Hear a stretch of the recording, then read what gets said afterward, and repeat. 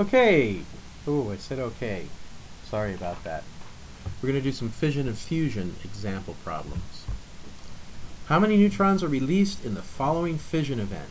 All right, so I have uranium-235, a neutron bumps into it, and it takes it in, and then splits, becomes strontium-88, and xenon, the warrior nuclei, 136, plus a bunch of neutrons. Well, first of all, note that if I take the atomic number, the number of protons, 92, and compare that to what we ended up with, we find that they balance each other out. I have as many protons as I started with.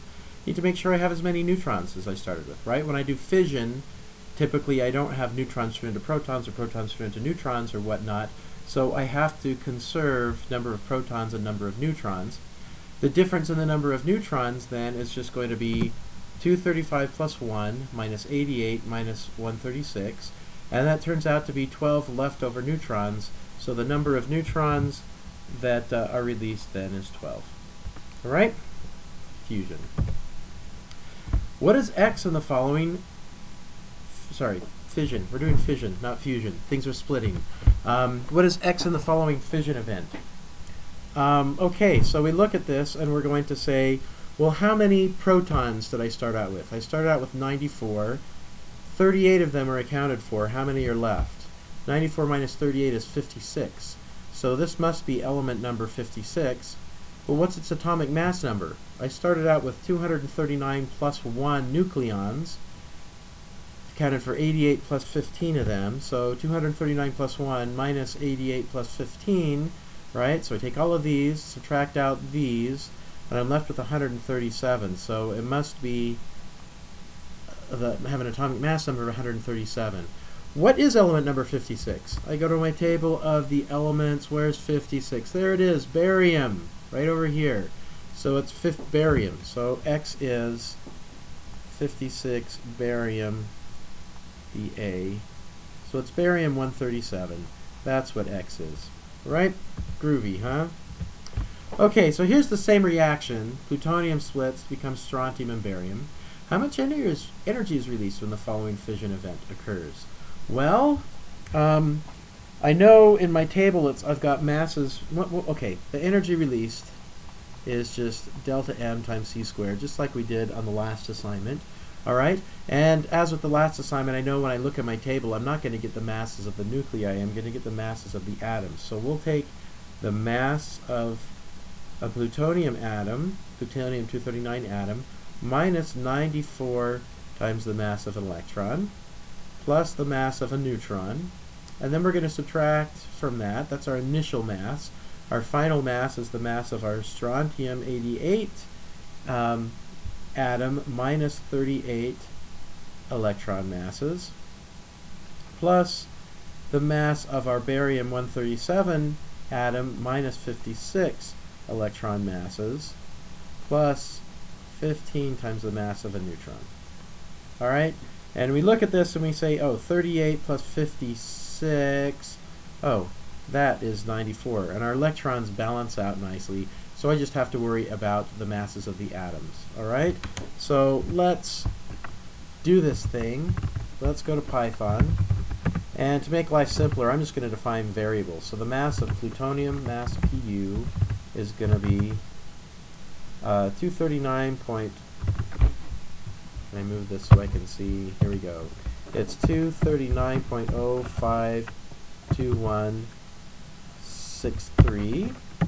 Mass of strontium 88 is 87.905612.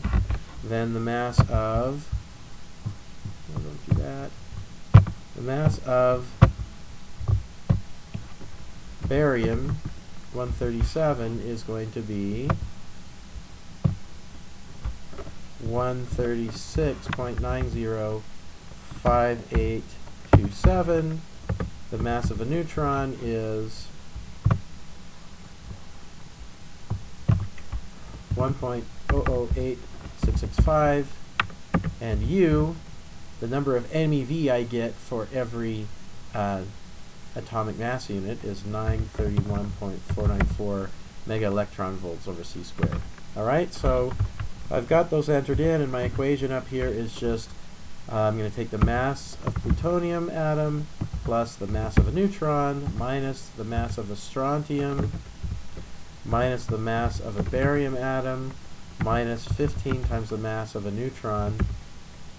There's how much the atomic mass changes by, but I need to multiply all of that by U in MeV over c squared, and there's the change in mass at MeV over c squared, and multiply by c squared, and there's the energy released in MeV. So 111 MeV.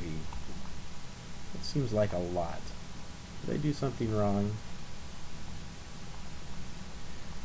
Alright, check, make sure I did that right, because that seems a little high, but not out of the ballpark. Okay, there we go. Now let's talk about fission. What is X in the following fission event? Fusion, fission. This is a fission. They both start with F. Give me a break. But this... No, this is... Good morning, Nalin. We're fusing two things together. This is fusion. This is where my typo was. What is X in the following fusion event? Alright? Well, I'm putting these two things to get this. Alright? So I've got this unknown nucleon, or nuclide. Alright? Nucleons are things that make up nuclides, protons and neutrons. Anyway. Okay, so I start out with 3 protons, but I'm emitting a positron, right? So I had some positive charge coming out. That means one of my protons turns into a neutron. So the number of protons I end up with is going to be 1 plus 2 minus 1, because I converted 1 to a neutron. So I'm going to have 2 protons. The number of neutrons. Alright? Here is 1 proton and 1 nucleon, so there's no neutrons here.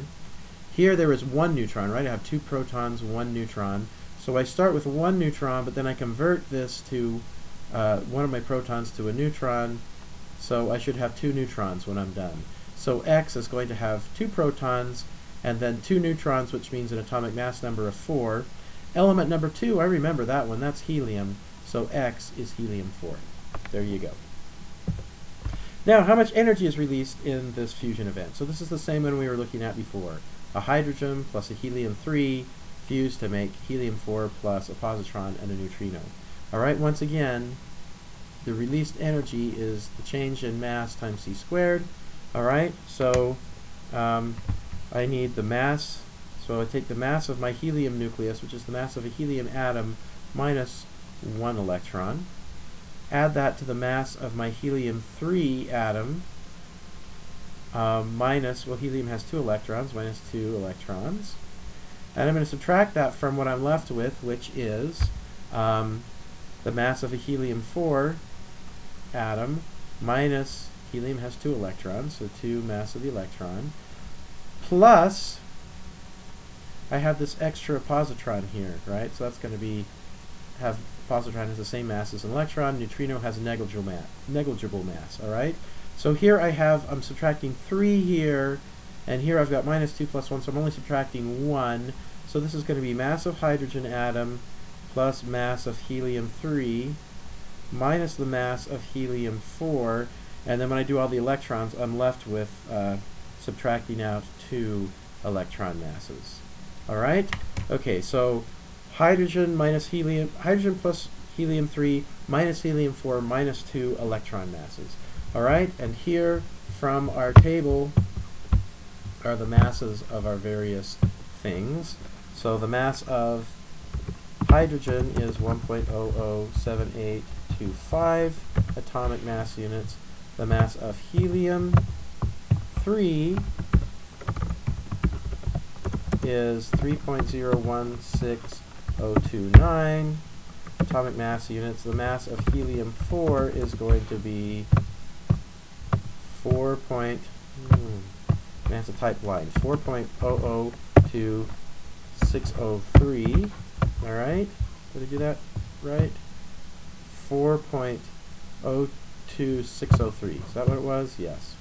Then the mass of an electron, is 0.0005486 atomic mass units. And so our change in mass was the mass of a hydrogen plus the mass of a helium-3. These two hit together, and then we had to subtract off the mass of a helium-4 minus 2 times the mass of an electron. So there is our change in mass. If I multiply that by how many mega electron volts you get from one atomic mass unit, this comes out to be 18.8 mega electron volts. Alright, incidentally, that's the end of our problems, but I just wanted to point out we got a much higher energy for the fission than we did for fusion. However, the things we started with when we did fusion were much lighter, and it turns out typically with fusion you get more energy out per kilogram of fuel than you do with fission, even though you get out typically more energy per event with fission. So there you have it. Good luck with the homework.